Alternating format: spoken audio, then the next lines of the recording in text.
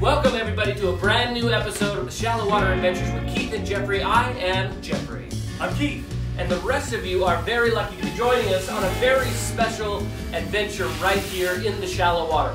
Hopefully you all will be able to hear me okay. We are kind of down in the shop. It's been a busy day. We've got a lot of power tools and things going off to the side of us here. So hopefully you will be able to continue to hear me. If you can't, give us a thumbs up or a thumbs down. Or maybe just volume. Try adjusting your volume. But awesome. Thank you so much for joining us and watching us today. We do have some fun stuff that we're going to talk about. But while we're letting everybody jump on, Keith, what's been going on, man? How's your week? Good. Chrysler, Keith. Chrysler, so far, the Chrysler is running good. Right. And nothing's jumped up and bit me, but you know what?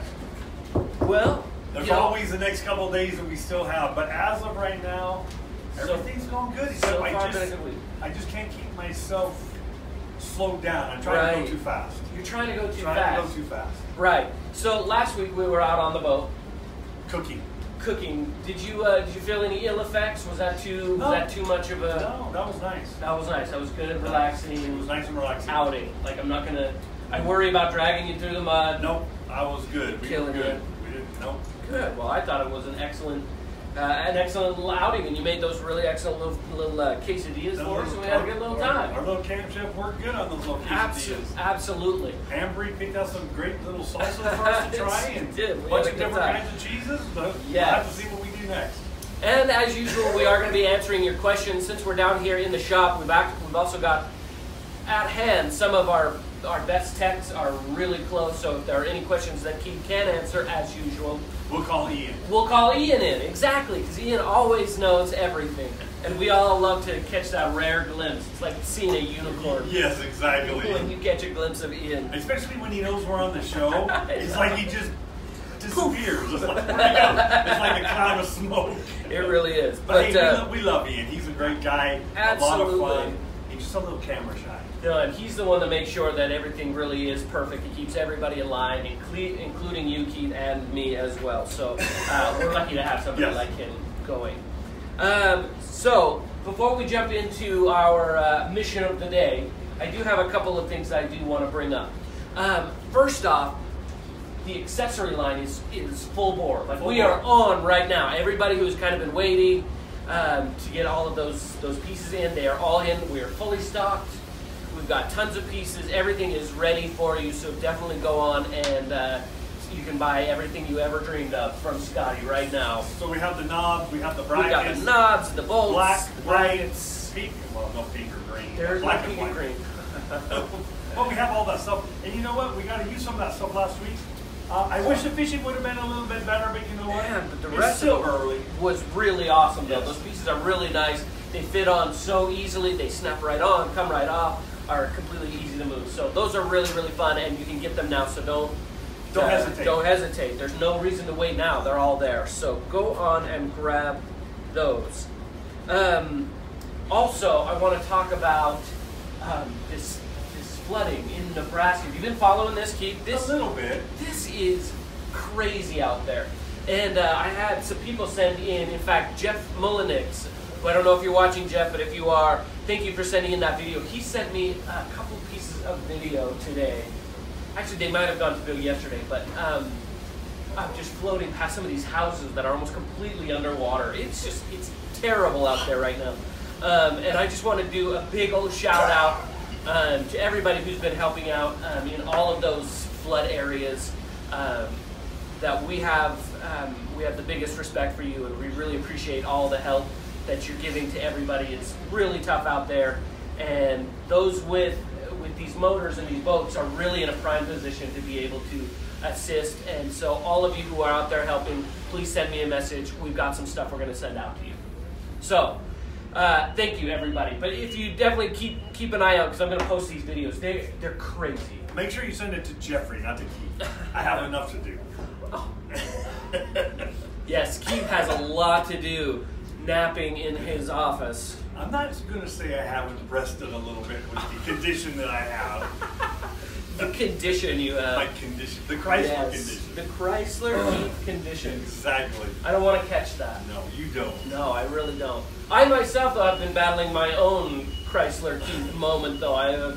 Maybe you can hear it in my voice. It's not just the echoey. It really is awesome. So that's something I want to talk about. The third thing, before we get going, and I'm just keeping you all in suspense, I know. Did you catch and release yesterday, Keith? I did. You watched it. We caught the last few minutes of J. Paul and Jeremy, or Jeremy and J. Paul. Yes. The one guy can't see, and the other guy is really tall. So this is exactly what I want to talk about. So as some of you know, our sister company, XL Boats, have started their own similar show to ours. I don't want to use the word spin-off, because maybe that's not correct. No, I don't think so. Copycat, maybe. I'm not sure. But they got their own show. It's called Catch and Release. It runs on Tuesdays live on their Facebook channel. And it stars, their hosts are J. Paul Jackson, our good friend, and Jeremy Coe, who is our new good friend, who's really, really excellent. They put this show together. It's really, really awesome. And yesterday was their second episode. And I have a few things to say. Do you have a few things to say? I do have just a few things to say. First off, and J. Paul may be mad at me. He was like, hey, send me a message before you go live so I can watch. And I totally forgot. But he knows what time we go on. No, he really does. Same time, but listen, same channel. In 2 weeks in a row, he has made a couple of comments about my lack of hair. He loves to point out that I'm bald. And so I just want to, let all of our bald friends out there, I want you all to know that this is the show to be supporting. Go ahead and take off your hat. See, this is where those who have no hair, this is where we live. This is your home. This is where you should be. And for all the rest of you with your big heads of hair, you go and have yourselves a fine, good old time over a Catch and Release. I like to keep just a little bit of fuzz on during the winter because it's cold. But during the summer, I usually pick it clean. Yes. Try not to sunburn it too much. Oh, that's the worst. Speaking of sunburning your head, never mind. I'm not going to get into that. We'll get into that a little bit later. The other thing that made me laugh really bad yesterday is that Jeremy and J. Paul are about the same height, but Jeremy is quite a bit younger. Yes. Than J. Paul is. Just like I am quite a bit younger than you. Yes. But I think J. Paul is old enough to be Jeremy's dad. That is true. I don't think I'm old enough to be your dad. No, you are not. So, although J. Paul's got me on that one. Yeah. But they were there, and they're looking at the phone and doing like we normally do, and Jeremy asked him a question, and J. Paul's like, "Well, where's my glasses? I can't read," just like you, and it made me laugh. I was like, the similarities are awesome. So do check them out. They're really, really awesome. Boy, we do appreciate them. They've been really nice to us so far. All the competition so far is very friendly. Very friendly. It could get ugly, but I think it'll get ugly as time goes by. But they will be on the XL Facebook page. If you don't follow that page, go on and follow that now and check them out. It's fun. And make sure, guys, you like and share both our pages. Yes, absolutely. If you like the show, please let us know. We love all the likes and all the shares and all of your comments and all of your suggestions. Yes, we've had some good suggestions. Oh, yeah. There's some stuff coming up probably mid to late May that we'll be doing. Yeah, we've got some fun stuff planned for this summer series. Yes. We're officially in summer now. I mean, not summer, but the summer series. It's supposed to snow on Friday, but we're in the summer series. Don't even jinx us like that. It's so horrible. All right, enough of that. I am going to pull out my phone and start checking out some questions, comments. You lead us into what we're going to do today. You sure? I dare you. Tell me I was leading. All right. Oh, no. What we're going to do today is kind of go through our final procedure of checking the motor. What we're going to do is we have a checklist that we go through. We're going to go through and make sure that as the motor starts out in frame assembly, engine, transmission, drive, wiring, the whole 9 yards. This is where everything's tested. Ambry made us a cute little whiteboard here that we'll go through some of these things. So all of our motors go through a quality check. Yes. And we make sure, to the best of our abilities, that when it leaves this room, it goes over to crating and it's on its way to you. It's plug and play and go. Right. So, and there's a lot of things that are very important that we check. And one of them that is most important is making sure the name of the customer Yes. matches the name that's on the motor, and your serial numbers. And your serial match. numbers, yes. Because you don't want to those send two- the wrong yeah. motor to the wrong person. And I'm not going to say it's ever happened before, but just in case. And that's one way we can tell. And every station, when your motor comes to you, has the little checkoff list here. And on that checkoff list, each person, when they get this checkoff list, this is a motor we're building for stock. Right. It gives the serial number and the Briggs serial number. Right. So these are checked every time this motor goes around. So you've got 1, 2, 3, 4, 5, 7 stations. All 7 stations, when they get this motor, pull this paper up and look and verify. And verify. Because we don't want to get the motor all the way around to final inspection and find out, hey, it's a short transom and it's supposed to be a tall. Right. So we catch those things before they get to here. So when they get to here, Ian usually runs them, and he's also got a backup gentleman, the name of, I just forgot his name, he doesn't write out the window, Trent.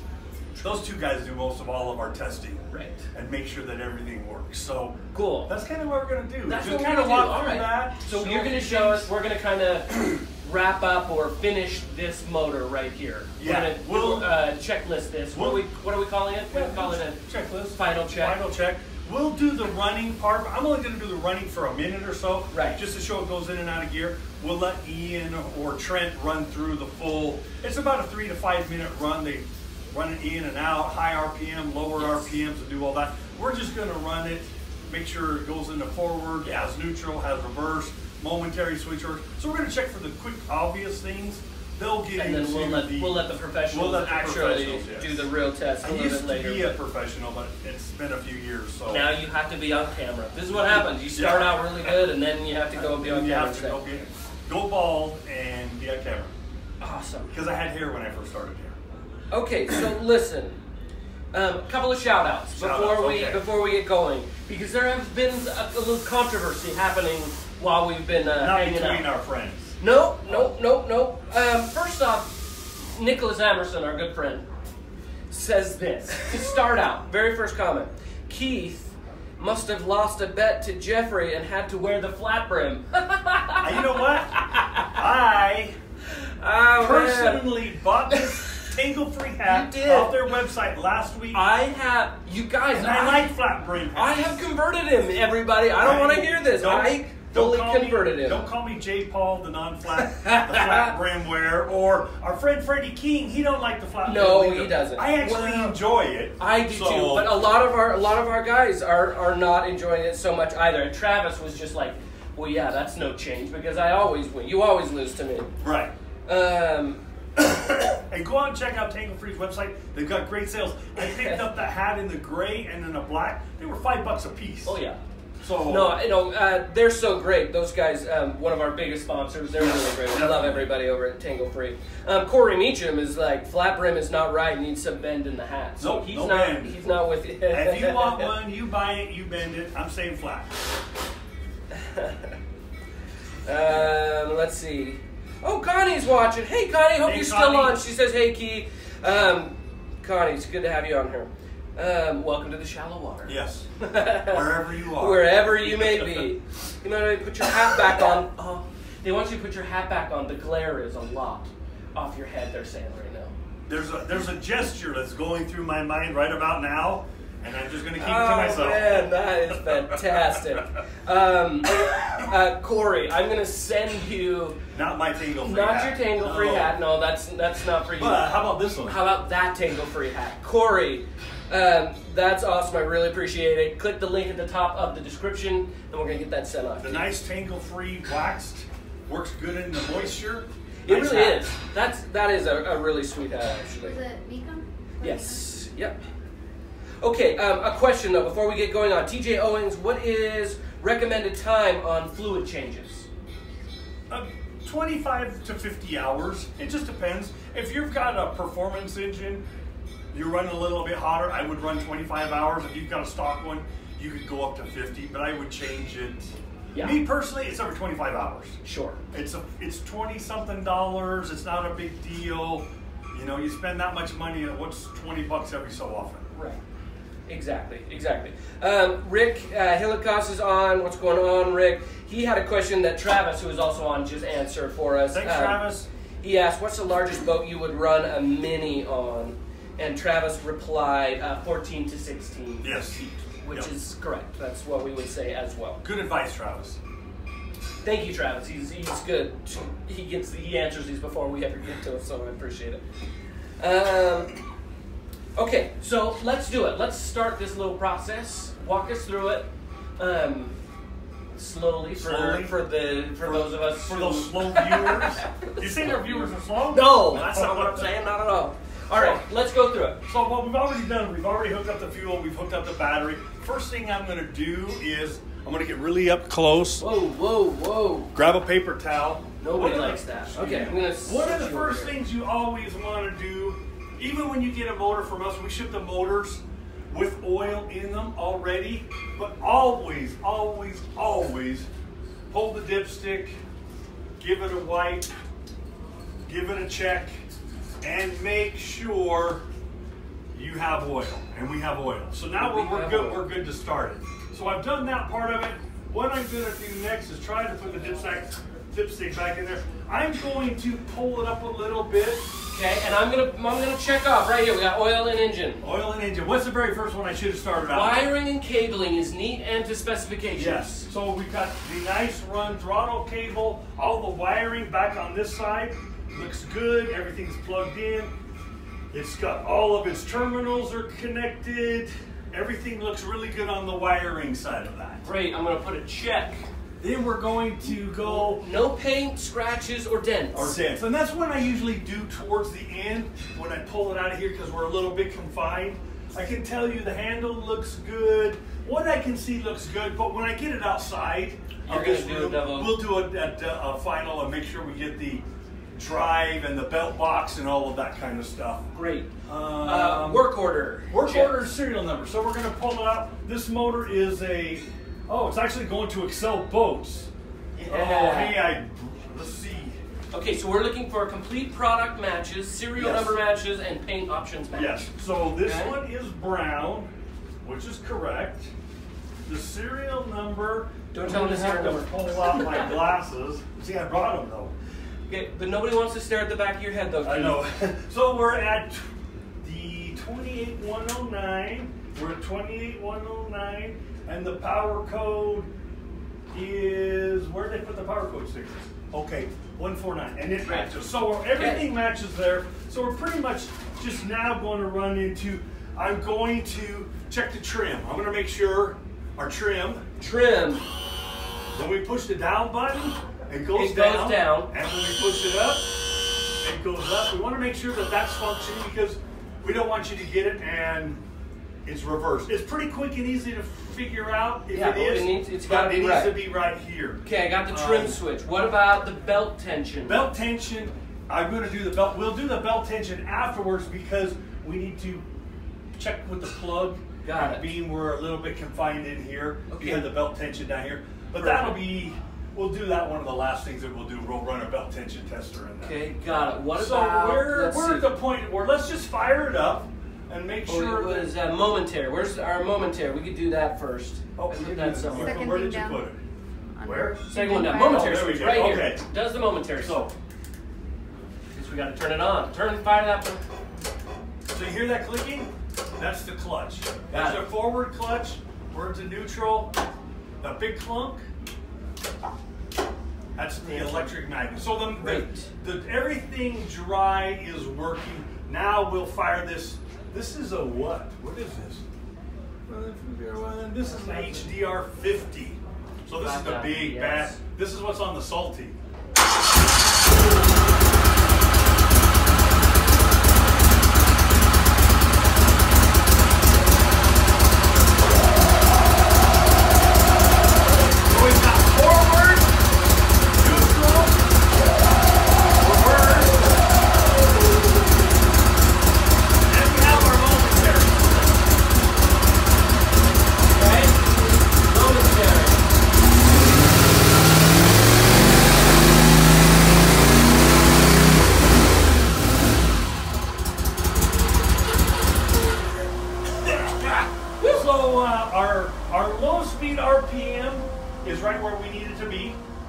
this is an EFI, so it's controlled by the ECM, so that's good. Okay. I only ran up to about 3,900 just because of the confined area and the smell. But so, they'll actually, yeah, they will check that and make sure that we go through that. Okay. So all of that part so far we're doing really good.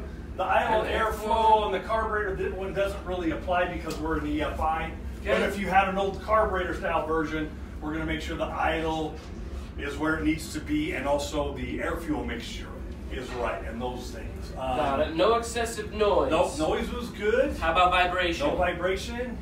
Okay. Safety lanyard. It was on. You know what? That's one thing I didn't check though, so hold on for a second. Ah, it worked! It worked! Boy, talk about make you sweat for about 2 seconds. I have faith in our guys. I always do a really great job. We had audible reverse engage. Yes, You did hear it engage. Yes. You heard that clunky sound. Yep. We've got the noise, the leak in the transmission. We're going to have to pull it out, pull the back cover off and check that. And at the same time, the belt tension. Got it.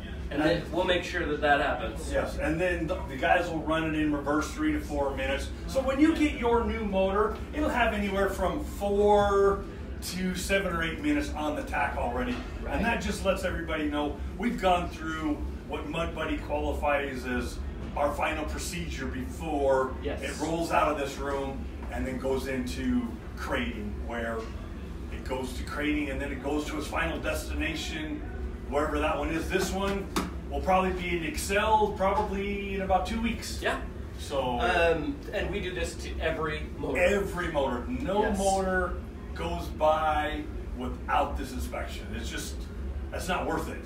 You may save 5 minutes by not doing it, but that 5 minutes, it's not worth it. Super important. So yeah, it's something that we do. Every motor has the paper. The papers are turned in so we can quality control. If there's something that happens, we note it, we check it, and we address any kind of issues that we might have. Absolutely. So, it's a simple, quick procedure, but it's probably the most important one we can do. Absolutely. It really is. Because Enrique, Micah, and myself, we don't want customers calling up because we didn't run the thing and check it and make sure that the job was a simple check. And it is. It is a simple check. Right. It's a few minutes of, it's easy. Yeah. We could teach Ambry to do it. No, we Yes, we could. Because all you got to do is follow the paper. Yeah. Follow the steps, follow the procedures, and you're good, really. Yep. Good. Well, awesome. That's helpful. I hope you all found that as informative as I did. I do have a question from Brandon Smith. How much does a 5,000... Oh, let's see. That's not the one I was looking at. Ben Hoffman, sorry. How high is the RPM on the 5,000? It'll run up to 4,700 RPM. In the water, you're probably going to be mid 4,000s. Yes. You know, you don't ever want to run it as much RPM as you can. Right. I always keep it down a couple hundred RPM. It's just life. Life will last longer on your motor if you don't run it to the full RPM it's capable of. Right. Right. Absolutely. You know, it's like your car that you ship for a reason. You do? Chrysler. Chrysler, yes, absolutely. Yeah, I even had a Chrysler when I was a kid. It was a push-button transmission on the dash. It was amazing. Never got to drive it. I was too young still. Sure. And had seat belts, you know. Put your arm out in front of me. That's good. So. But Brandon Smith did ask how much does a 5,000 power head cost, and on that, Brandon, I am not sure. I'm going to have to get back to you on 10.3. Is that what the power head is? Oh, are you talking about just an engine, Brandon? So I'm not sure on that, Brandon, but we will clarify that and get that info to you. I didn't mean to ignore you there. Paul Collins, what prop is the best in the Southern Marsh? 2-blade or a 3-blade? Are you duck hunting or fishing? I don't know what a Southern Marsh is. I mean, is it lily pads? I'm guessing probably in this area, which would be kind of that. Look, Keith. You're supposed to look at the camera, Keith.